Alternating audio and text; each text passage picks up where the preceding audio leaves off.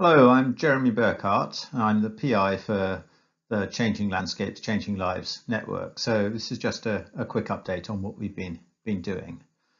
So the aim of the network is to investigate the potential of narrative and biographical perspectives for improving landscape decision making.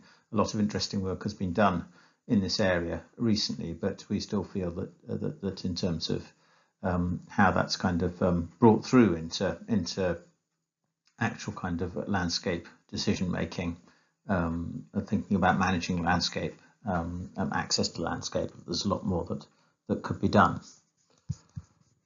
So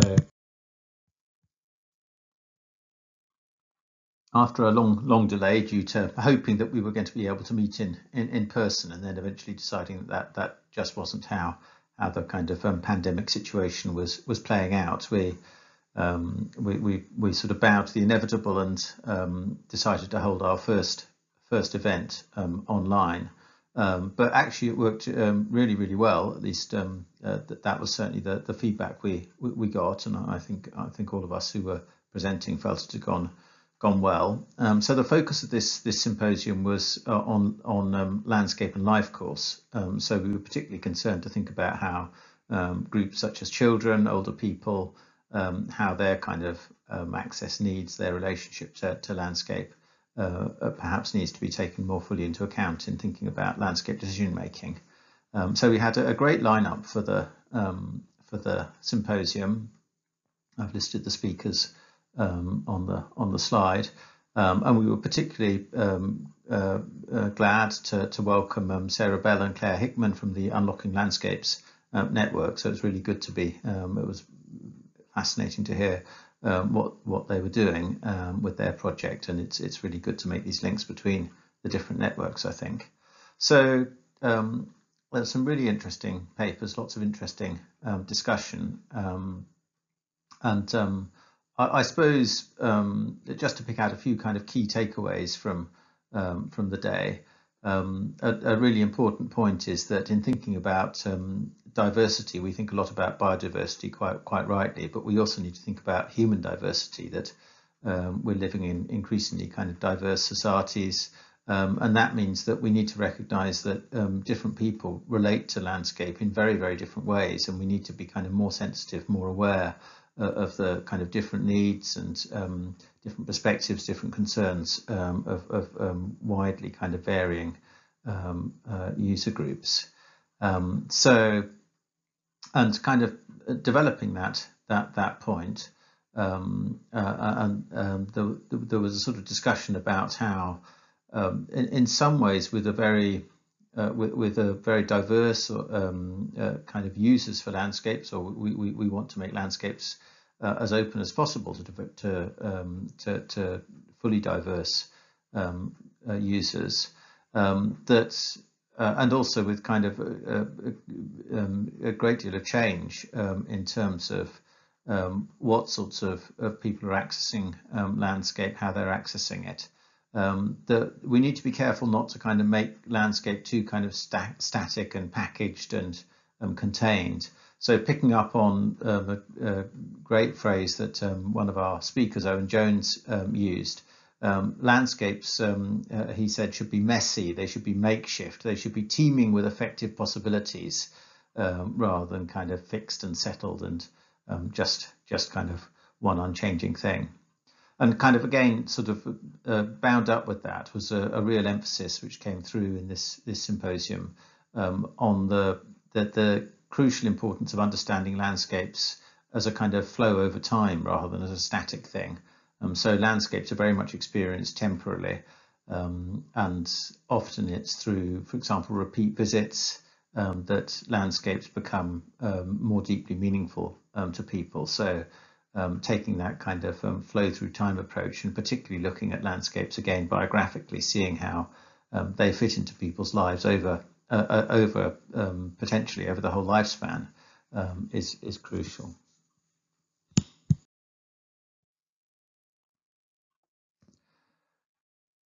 So, having really enjoyed the first symposium, we held our second symposium just on earlier this spring on the 30th of March. And we decided this time that we were going to open it out to all comers, to anyone who got in touch with us and registered.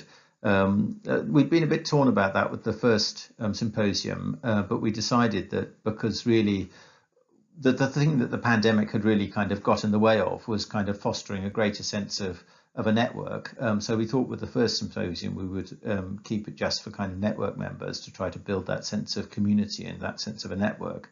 But on the other hand, of course, one of the kind of, amongst all the many kind of problems and disadvantages that the pandemic has caused, in a way that at least in some respects, kind of online events do have the potential to be at least, I don't know about more inclusive, but certainly less exclusive than just kind of face-to-face events with kind of only a limited number of invitees. So we decided we would open this up to all comers, and it was great. We had a really good audience and some great papers, and again lots of kind of interesting kind of takeaways. So that really it came through very strongly in a lot of the papers that there were still many barriers to diversifying and democratizing access to rural landscapes, both material barriers to do with kind of, for example, transport, but also very much kind of values in terms of how landscape is presented and the sort of symbolism around landscape. So another kind of point that came out from the symposium was just how crucial it is to focus on lived experience. Again, really fits with the kind of network's emphasis upon biographical approaches, because we heard from a number of our speakers how actually often the things that are stopping people or stopping certain kind of groups from accessing landscape and having a greater sense of ownership, I suppose, of landscape are often actually kind of not necessarily obvious or can be quite subtle things, and that you really need to kind of engage with people, talk to them, and find out what it actually is that they care about, what it is that they need in order to be able to get to landscapes and in order to be able to enjoy them and feel at ease in them. So again, we heard particularly from Ollie Douglas and Corinne Fowler, two great papers, that museums and heritage attractions like kind of country houses, gardens, and even kind of outdoor spaces often, or perhaps almost always, implicated in long histories of exclusion and of colonialism, and that these need to be interrogated and challenged, and that's highly relevant to diversifying access.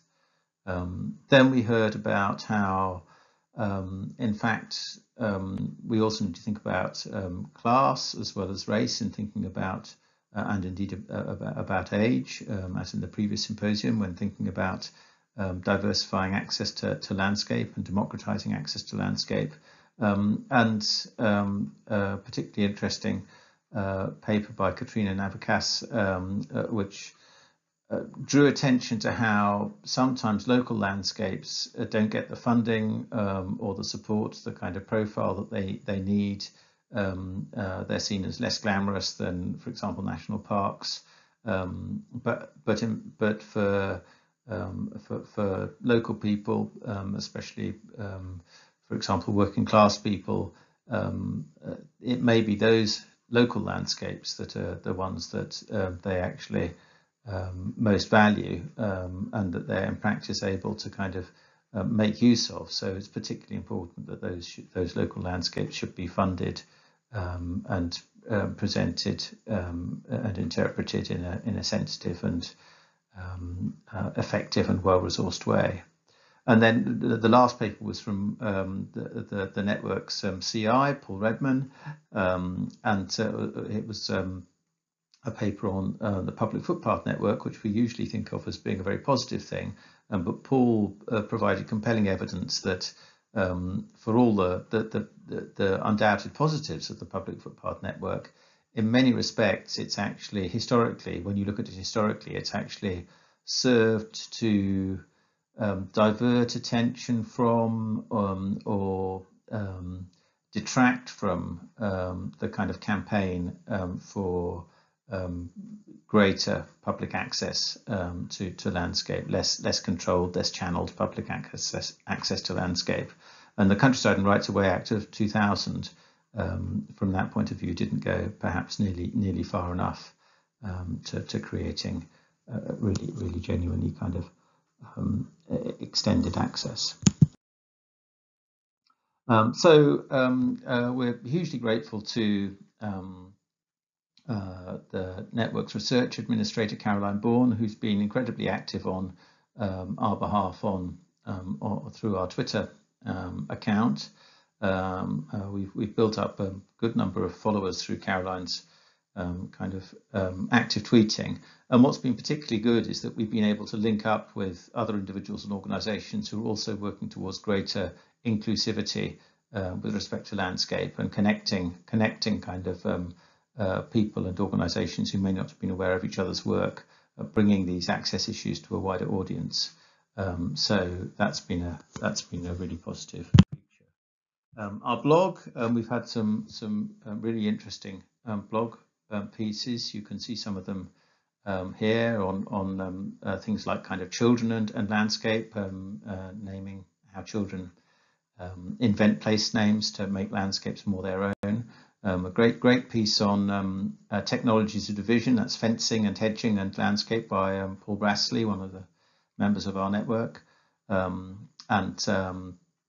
Again, a very nice piece on ethnicity and landscape. A visit to the countryside is always accompanied by a feeling of unease, dread, by Lottie Jacob.